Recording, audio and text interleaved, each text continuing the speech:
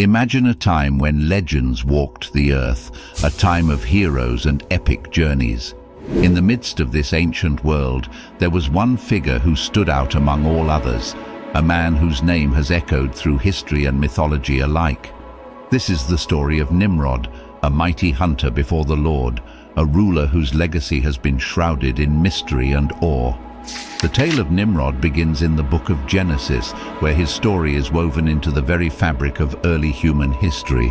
Born as a great-grandson of Noah, Nimrod rose to prominence in a post-Diluvian world, a world rebuilding itself after the Great Flood. But who was Nimrod really? Was he a mere mortal, a king among men, or something more? As we delve into the biblical accounts, we uncover a figure larger than life, a ruler whose shadow loomed large over the ancient world. The Bible introduces Nimrod as the first on earth to be a mighty man, hinting at his extraordinary stature and capabilities. He was born in the generations following the Great Flood, a time when humanity was rapidly expanding and forming new communities across the lands. Nimrod, amidst this backdrop of growth and change, began to carve out his own place in history. But it's not just his lineage that sets Nimrod apart. The scriptures attribute to him a unique title, a mighty hunter before the Lord. This isn't merely a reference to his skills with the bow or spear. In the ancient context, being a mighty hunter also implied prowess in leadership and warfare, indicating that Nimrod was not just a hunter of beasts, but a warrior king, a leader of men who could conquer and protect. Nimrod's rise from the descendants of Noah sets the stage for a story that intertwines divine providence with human endeavor, a narrative that will lead us into the heart of ancient civilization. The narrative of Nimrod takes a grand turn as we delve into the realms he established. Genesis paints a picture of Nimrod not just as a mighty individual, but as a founder of kingdoms, a ruler whose influence extended across the ancient landscapes. His first kingdom, the scriptures tell us, began in Babel, in the land of Shinar. Babel, which would later become infamous for the Tower of Babel incident, was the starting point of Nimrod's legacy as a ruler. From there, his realm expanded to include great cities like Erech, Akkad and Calneh, marking the emergence of a powerful empire in the heart of Mesopotamia. This expansion of territory under Nimrod is significant. It wasn't just a growth in land, but a spread of culture, technology, and civilization. Nimrod, as a leader, wasn't merely conquering territories. He was building the foundations of what would become some of the world's earliest urban centers. But what was life like in these ancient cities under Nimrod's rule?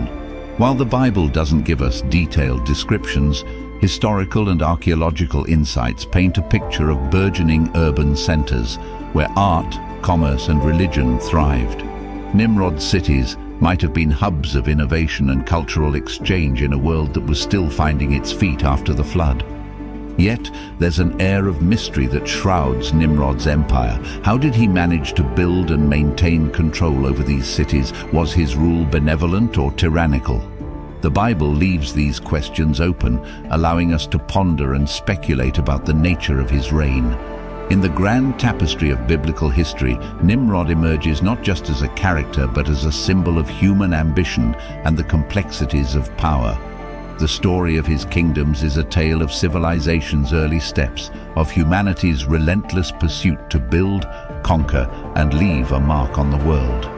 As we delve deeper into the saga of Nimrod, we encounter one of the most enigmatic and enduring stories of the Bible, the Tower of Babel. While the scriptures do not explicitly name Nimrod as the builder of this tower, his association with the city of Babel and his reputation as a mighty ruler lend credence to the theory that he may have been involved in this ambitious project. The story of the Tower of Babel is a tale of human ambition and divine intervention. The people of Babel, driven by a desire to make a name for themselves, embarked on building a tower that would reach the heavens. This act of hubris, however, did not sit well with the Lord, who saw it as a challenge to divine authority.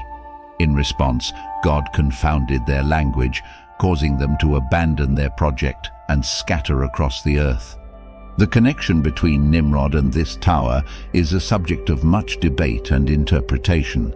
If Nimrod, known for his grand ambitions and mighty deeds, was indeed at the helm of this endeavor, the Tower of Babel could be seen as the pinnacle of his attempts to assert human authority and achievement.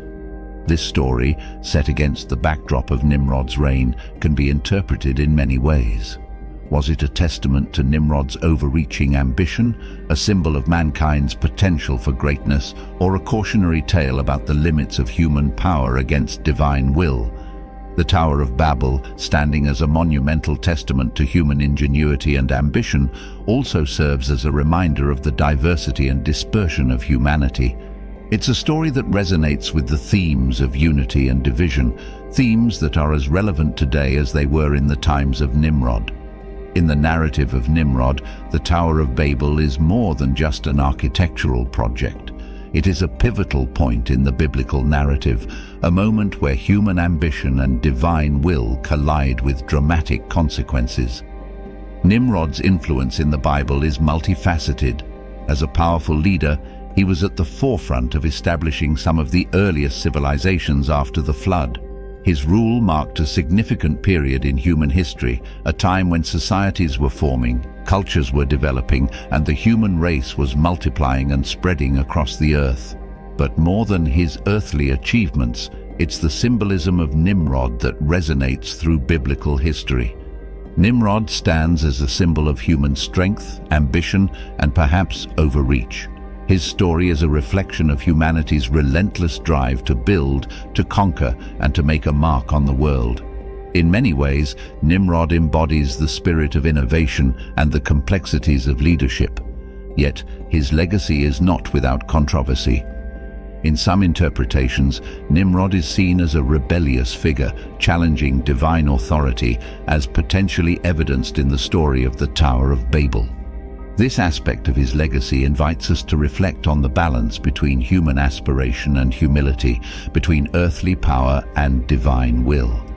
Nimrod's legacy also extends into how we understand the spread of cultures and languages. If linked to the Tower of Babel, his story becomes a pivotal moment in the scattering of peoples and the diversification of languages, a turning point in the human journey. As we look back at Nimrod's life and reign, we see more than a historical figure. We see a character that has shaped our understanding of early human civilization. His story, shrouded in both glory and mystery, challenges us to ponder the depths of human potential and the responsibilities that come with power. In the grand narrative of the Bible, Nimrod's tale is a powerful reminder of our ancient past and the timeless lessons it holds. His legacy, etched in the pages of Scripture, continues to intrigue, inspire, and provoke thought to this day. In reflecting upon Nimrod's story, we see a character who epitomizes the complexities of early biblical history. Nimrod, a mighty hunter and a king, represents the human qualities of strength, ambition, and the desire to build and rule. His story, interwoven with the development of early civilizations and possibly the Tower of Babel, offers us a glimpse into the dynamics of power and the interplay between human achievement and divine will. Nimrod's legacy in the Bible goes beyond his earthly accomplishments. It invites us to ponder deeper themes of leadership, responsibility, and the consequences of human actions. His role in biblical history serves as a powerful reminder of our ancient past and the enduring lessons it holds for us today. In the end, Nimrod's tale is not just about a historical figure. It's a narrative that challenges us to reflect on our own journey and the balance between our aspirations and our humility.